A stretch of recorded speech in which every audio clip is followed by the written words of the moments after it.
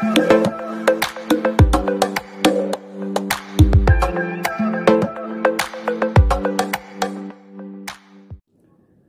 guys! Welcome to my channel and I am Flora Padilla. And ngayon, ituturo ko po sa inyo or sasabihin ko po sa inyo kung paano po ako magme-makeup tuwing po ako ay aalis sa aking day off. Kasi ngayon po ay day off ko. Kaya magandang araw po sa lahat, sa mga manunood po sa aking video. Ngayon po, umpisahan na po natin kung ano po yung unang nilalagay ko sa aking mukha. Ito po yung moisturizer. Ito po ay aloe vera. Aloe vera po ito. Ayan po. Yan po yung una kong nilalagay sa mukha ko. Ayan. Maglalagay lang po tayo ng kaunti. Ayan. At ngayon po, susunod na po natin yung kasama ko na po yung aking leeg. At ngayon, next po ay ito po. Ang Fresh Mineral Foundation Long Lasting. Ito po yung aking ginagamit. Lalagay lang po na yan sa ano. Oh. Ayan. Ganyan.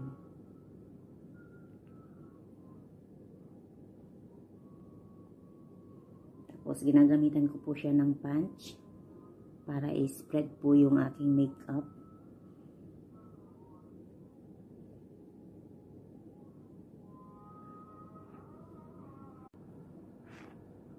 Ayan po. Kailangan lang po kasi siya i-spread ng maayos.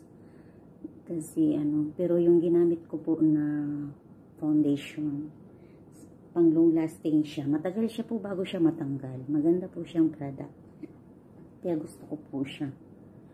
And then, after this, maglalagay na po ako ng ito po, yung aking ginagamit. Mineral Foundation Powder. Ayan po. Ayan. Ayan po ang aking next na ilalagay para sa aking mukha. Ayan. Gaganon ko lang po ito kasi ibang powder po ito eh. Pag hindi mo siya i-press, hindi po siya lilikit sa mukha yan.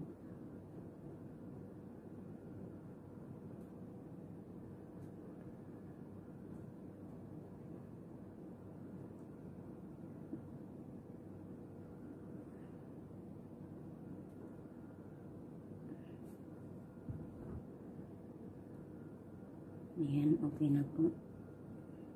Ang powder ko.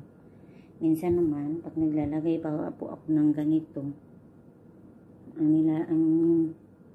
nilalagay ko pa po yung ibang foundation kasi meron din ditong foundation.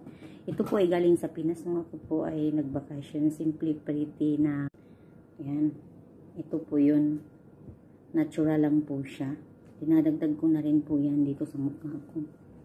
Ayan, kasi mas dry po siya, hindi kumikintab yung mukha ko. Ito po yung kaartihan ko pag ako yung maalis. Hindi kagandahan. Dinadaan na po sa makeup para po may iba-iba. Ayan, tapos na po ako. And then, next po konting makeup pa na ilalagay ko sa aking mukha. Gamit po ito. At ito po yung makeup na gagamitin ko.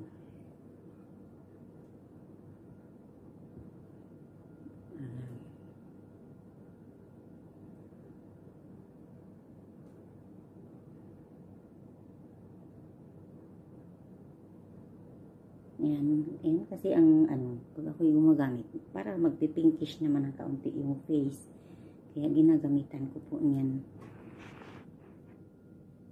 Ayan, ito po yung gamit ko, contour. Ayan, ito po yun sa Avon din po yan. Contour. Nalagyan ko po ng kaunti dito. Yun daw po ay pambaliit ng kaunti ng mukha. Mas nakaka-attract daw po. Tingnan, iwan ko lang. Try natin. Tapos dito. Kamay lang po ang ginagamit ko. Hindi ko na po kailangan gamitan ng iba pa.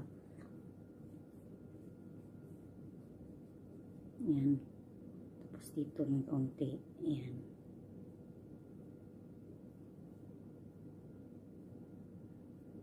Tapos yan.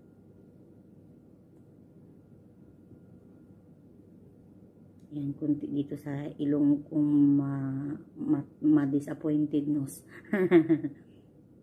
Yung iba po, pointed nose. Ako naman ay disappointed nose.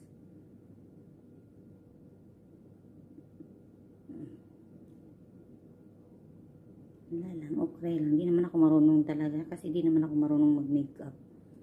Just try lang. Kasi, ayan, ngayon sa mata naman tayo. Gamit ko rin po ay Avon pa rin yan. Avon pa rin. Kunti lang yan nilalagay ko para lang kumulay ng kaunti yung mata ko dito sa baba.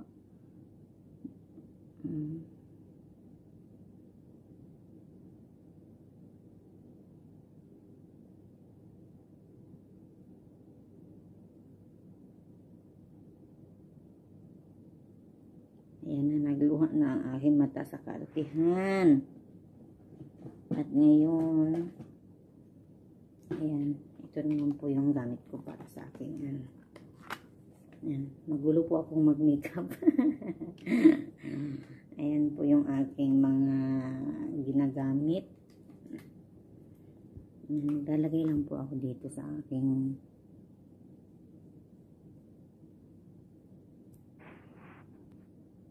ayan, simple lang po yun guys yung nilalagay ko. Hindi naman po totally sobrang dami. Basta lang po makulayan po yung pagmumukha ko. Ay ngayon, yung green po yung gagamitin ko para dito sa aking. Ayan, basta lang makulayan yung aking mata. Hindi ko naman po siya totally, kasi ayoko din na sobra kasi gagala lang naman ako.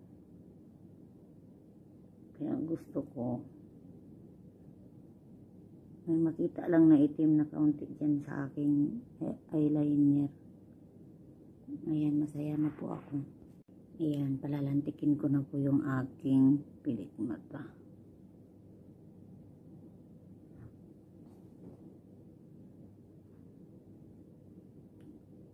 Ayan. Tapos na po ako. Dito naman po sa ayan ang aking, dahil mahilig po ko sa Avon, kaya ito naman po yung aking mascara. Ayan, ito po yung nilalagay ko sa aking mata. Ayan guys, patapos na po ako. And now, ang susunod po dito yan ay lipstick na po. Para tapos na po ako. Finish na po. Ito po yung magic lipstick sa Avon po ang nakukuha. Ayan.